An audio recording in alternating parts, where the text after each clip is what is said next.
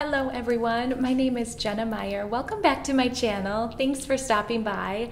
I am a teacher on Outschool and VIP Kid, and in this video I am going to talk about some things to avoid when you are teaching on Outschool specifically, but I suppose these things could apply to VIP Kid and other teaching platforms. So some of these things have happened to me, and so I've learned along the way of what not to do, what to avoid, and how to fix it. So I wanted to share these things with you, and hopefully you can avoid these experiences when you start teaching, or maybe you're just still new in the process and learning how you're doing things. So I hope this helps you, and if it does, I would love it if you would hit the subscribe button, and I will be putting out 2 to 3 videos a week every week on Outschool, VIP Kid, homeschooling, just teaching in general. The first thing you need to avoid on Outschool specifically is not making your entrances and your exits to your classroom an awkward experience for the student and you and the parents. It's different than VIP Kid. If you have been a teacher on VIP Kid, you normally say, "Hi, how are you? Are you happy?" and then show a picture of happy, and it's a lot of TPR. And it's just different because Outschool students are typically not ESL students. So they speak English and they are fluent, obviously, in English. So you want to have a plan for how you are going to greet the students when they come into your classroom. I'll often say, "Hi, Isaac, how are you today? It's good to see you. Can you see our friends? Wave at your friends." So I'll encourage the kids to interact with each other when everyone's starting to enter the classroom. And then I like to introduce each student and have them share something really simple. Maybe it's what's your favorite color, or what is your favorite food? Something very simple that's non-threatening for the students, so they feel comfortable sharing it and they feel confident sharing it. And I always give the students the opportunity to pass. Some students don't want to speak out in front of a group like that. I know I sometimes am shy in new group settings, so I never make students participate. If they want to pass, they can just go like this, or mom can jump in and say, "Pass today." Another thing I do with my students at the beginning is I like to do a little sharing time. So I do a game called Would You Rather, and I'll show a picture down here.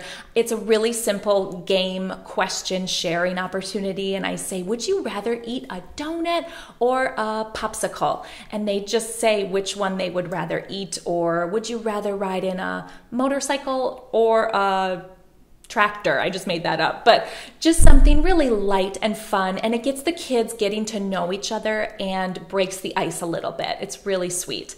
And then at the exit, avoid that being awkward too. So I like to sing a song at the end, maybe a goodbye song. Last time in my last class, we did a quick head, shoulders, knees, and toes, just for a little fun time with each other at the end. And then at the end, I also always give them a call to action. So I like to give them something to work on for the next class. So last class I did a class about opposites, and I gave them a call to action. I said, "Look for opposites in your home for the next day, and tell mom or dad when you find an opposite." So just really something simple. It's not homework. It's not an assignment. It's just a quick, try to do that if you can, and it just gives them something to take away from your class. The second thing to avoid on Outschool is you need to avoid kids waiting in the waiting room. I know this sounds really simple, and it is really simple, but I've heard some horror stories from other teachers that they have had kids sitting in their waiting room for 10, 15 minutes and they didn't know it. So there is a button, and I will show you in a minute. There's a button on Zoom, which is the platform we use on Outschool, and you can click the chime on, and that will chime when a student enters the waiting room. So you will be able to hear and see what students are waiting in the waiting room, and then you can just easily accept them into the classroom. So okay, so hello everyone. I am in Zoom right now. Hopefully you can see my screen, and I'm showing you how to turn the chime on. So you go under participants right here, and this will go in and out. So I always have the participants listed up here in this bar, and then down on the right hand side you'll see the 3 dots. Click that, and you want to play enter and exit chime. So you want that to be clicked. And usually I don't have to do that at for every class. Usually I click it once, and if I'm using Zoom on a consistent basis, it stays activated for me. So I don't have to click that every time, but I always double check because I want to make sure that that chime goes off when students enter and exit the classroom. So that's it. I hope this is helpful for you, and back to the video. Tip number 3 to avoid is avoid poor sound quality. So this happened to me the first couple classes I did. I had some problems with my sound quality.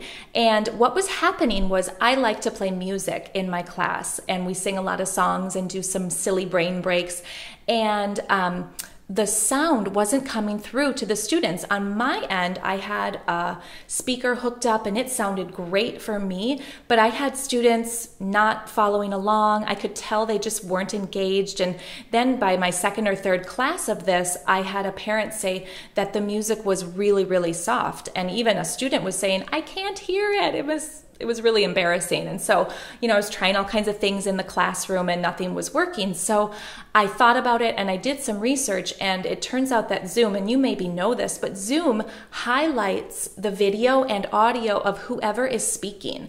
So if I have a song and I'm encouraging all the students to sing along, they're all singing. And so Zoom is like, where does it highlight? Who does it promote for speaking? Is it my song? Is it the student? So it was just like up and down, up and down. So that was kind of a mess. And so what I did just on my last couple of classes is I muted every student, and that really took care of the problem. But I also invested in a really good microphone, and I'm not going to show you quite yet, but I will show you in a minute the microphone that I have. It's a Zoom product, totally unrelated to Zoom, the online conversational platform, but it's a really good microphone, and I'm excited to use it in my classroom because I think it's going to improve the sound quality by a ton. The other thing I invested in is a boombox because I was playing my music just through the computer and that wasn't working. So I got this one from Target. It's a Jensen brand, super simple. I like how slim it is. It's kind of cute. So that really plays through the speakers on that boombox. It plays a lot better, and then my microphone picks it up so much clearer, and then the students being muted just makes it all work really well. The only thing with Zoom that's tricky when students are muted, I sometimes can't unmute the students, so parents have to sometimes physically hit that unmute button on on their own computer, which can kind of be tricky if parents aren't right there when you need them to be unmuted and then speaking with you. So that's the only tricky thing with Zoom. But if you're aware of it, you can tell parents in advance that you're going to be playing music, and when the music is done, they can unmute their child.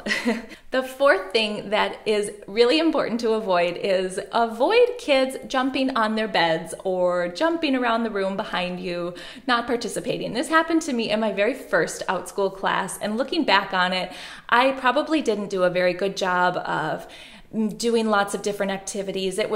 I did incorporate different activities, but he was a little bit on the young side, and so it wasn't quite appropriate for him. And it was my first class. I was pretty nervous to teach, so I would try to avoid kids jumping on the bed or being distracted by incorporating lots of different activities. So try to do something hands-on if you can get them jumping around or making letters with their bodies or tracing letters in the air or words in the air. Do read-alouds with them. Just think I do, we do, you do. So model it for them. Do things together. Have them practice independently. What else do I have on my list for getting students to stay engaged? Oh, lots of songs. We do a lot of singing in my class.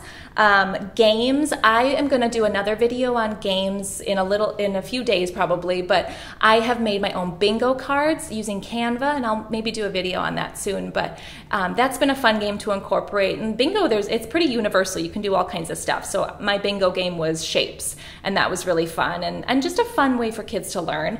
And then just lots of brain breaks. We do shake your sillies out, head, shoulders, knees, and toes. Simon Says, just to keep them loosened up up and engage throughout the entire lesson. And then, let's see. The fifth thing to avoid when you're teaching on Outschool is avoid ending early. So I think this is really important. I've never ended early. Usually I run over, and that's a problem, but I really want to respect parents' time and money because they have paid for this class. So if by chance you end early, 2 or 3 minutes early, make sure you have backup activities ready to go. So maybe there's a picture find that you have made on a Google Doc, or maybe you go back and you ask some more would you rather questions, or maybe they do a quick little brain break, or maybe you have an extra read aloud. So just make sure that you are planned to the T and have more activities than too few activities, because it's better to have too much than too little. You can always create a second class. Maybe you end early, or maybe you don't get through all the material and you say, parents, would you like me to add another class at this time next week, and you guys can sign up and we'll finish our material at that class. So that's maybe even a good way to get repeat families if you have lots of material that you still need to cover. So those are just my thoughts. I hope it's helpful. I know that the first couple classes on Outschool can feel nerve-wracking, and I felt nervous and awkward with it, but once you get going, you'll really get into a groove and try to avoid the things that I mentioned. And I hope it's been a helpful video for you. And if you have any ideas of what to avoid, comment down below. And I hope to see you in my next video. Thank you so much for watching, and hit that subscribe button. I'll see you in my next video. Bye.